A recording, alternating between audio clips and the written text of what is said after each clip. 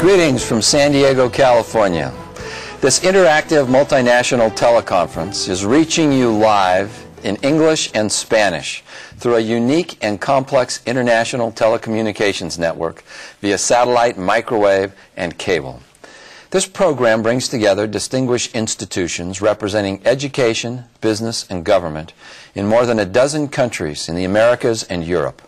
We look forward to hearing from you. During this video conference, we will examine the concept of ETK excellence, the key competencies required for effective managing in the new economy. This is the 12th International Training Video Conference of the year 2002 series entitled Excellence with a Global Flair.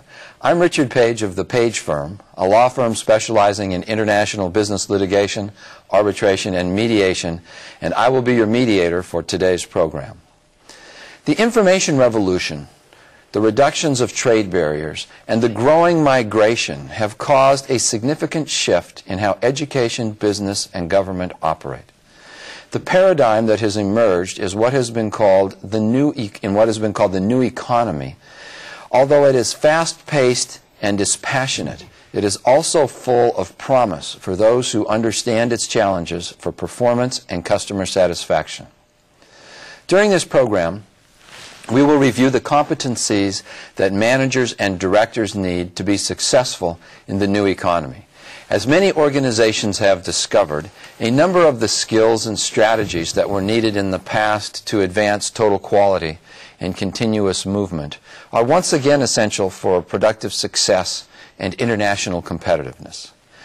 These include how decisions are made, how work is evaluated, and how communication is conducted in the workplace.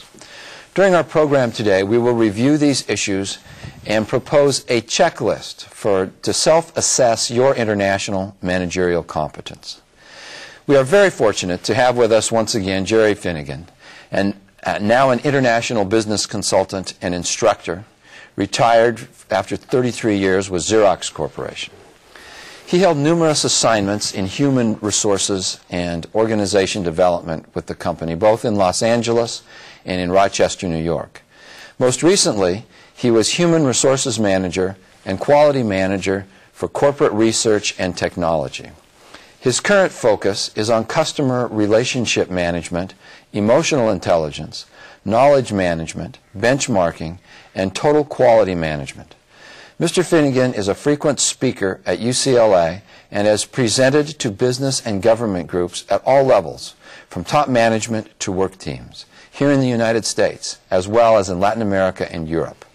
He is affiliated with the American Society of Training and Development and the National Alliance of Business.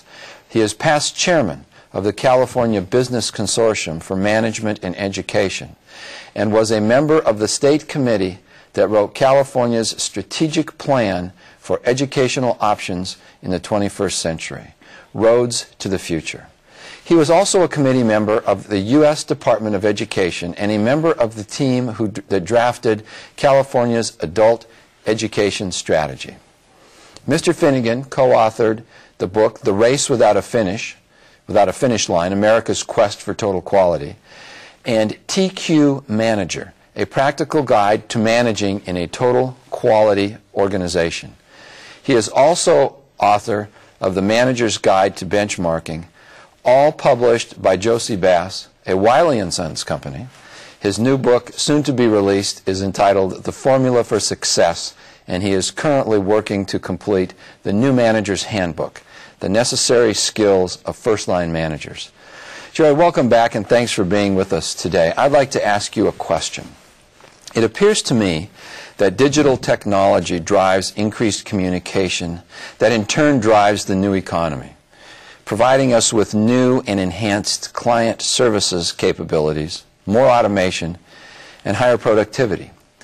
Yet the companies that succeed in the economy, in the new economy as we call it, are not necessarily those that are on the forefront of digital innovation, but rather those that take a more measured wait-and-see approach before implementing new technologies, and that keep the focus on other competencies within their organization, not necessarily technology. What are these other key competencies or strengths? Well, Richard, in this highly competitive, fast-changing environment, the organizations that are succeeding are not those who necessarily digitize their world, but they're the people who are learning to optimize their assets. They're learning to get the most out of their people, the most out of their processes, to use the technologies that will help them achieve their objectives, and they're learning how to capture the knowledge of their successes and sharing it within their organizations.